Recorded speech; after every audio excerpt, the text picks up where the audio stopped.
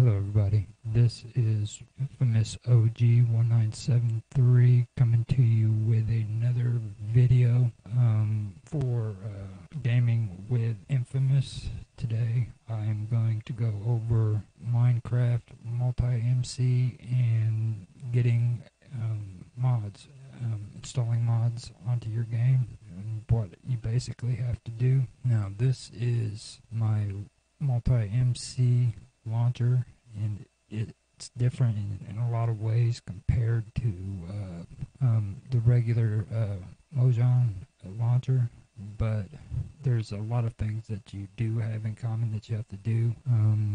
The first thing that you need to do is go in to the game and create a world that you want to have your mods on, and make sure that the version of the game matches up with the mod version that you're going to use. That's very important. So if you're going to use a mod that goes on version 1.10.2 or whatever, you have to have the mod that goes with it. So make sure that the version that you're using matches up with the mod.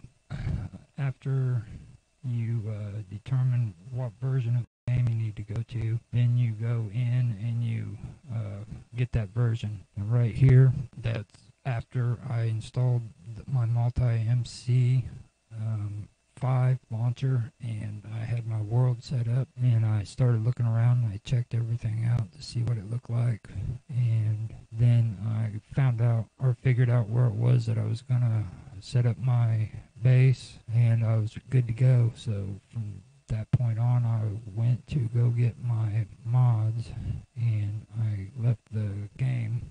The world was already set up on the version that I wanted, which was 1.12.2, I believe, and this is what I basically did. First, I went in and I checked all my settings, and I got it set up with the Java and everything. I checked that out, made sure that Java was set up and going good. Some of the stuff on here I can't really tell you what it is either, because I can't see the screen too well, and I have to go back and do this commentary because I don't have any audio on that.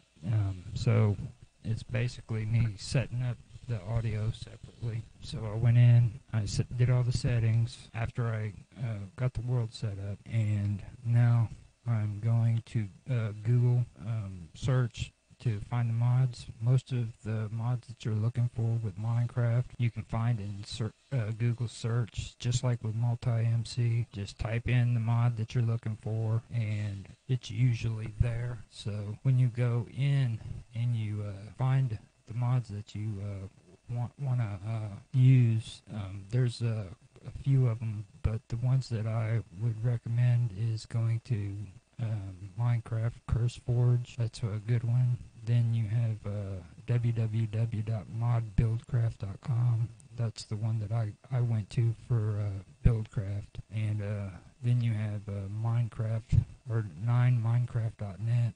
I've gone there a couple times, but I haven't gone there all the time. Most of the time, I usually end up finding mods on Minecraft CurseForge, and I also do the Buildcraft.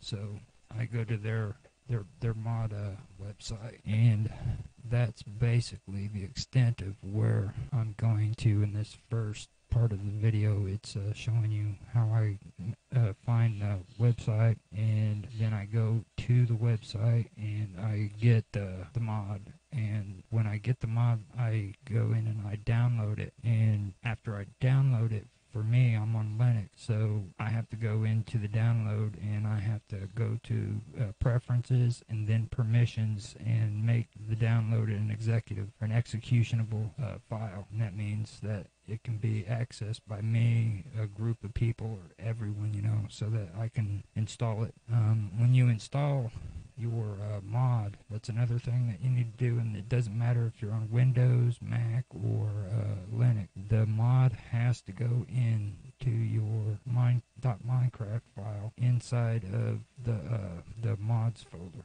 If it doesn't have a mods folder, go into your .minecraft folder and set up a new folder and name it mods, lowercase letters, M-O-D-S. Now, right here, this one is one mod that I do want to suggest. It's called Foam Fix Anarchy. It's a really, really good mod. It's set up for basically helping you with the slowdowns on the boot up. Whenever the game boots up, it's really, really slow and it takes up a lot of CPU space. Now, understand there's two foam fixes. There's the Aussie foam fix, which is down right now. I've gone to their website, but that's the one. That's not the one that I'm talking about. I'm talking about Una's foam fix, and that is Foam Fix Anarchy. Now, that's what I'm showing on there, and that's the one that you use. It's the one that is actually good to use.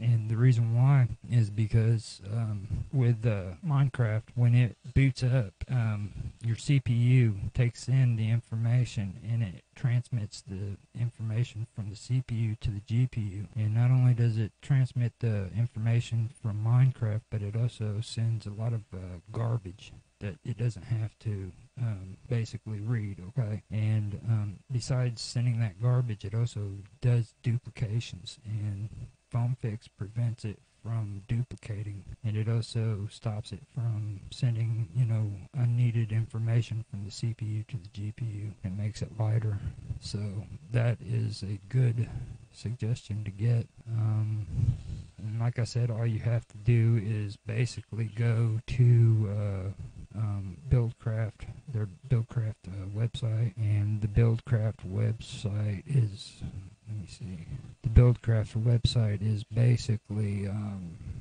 www.mod/buildcraft.com, and you can get in there. Now this is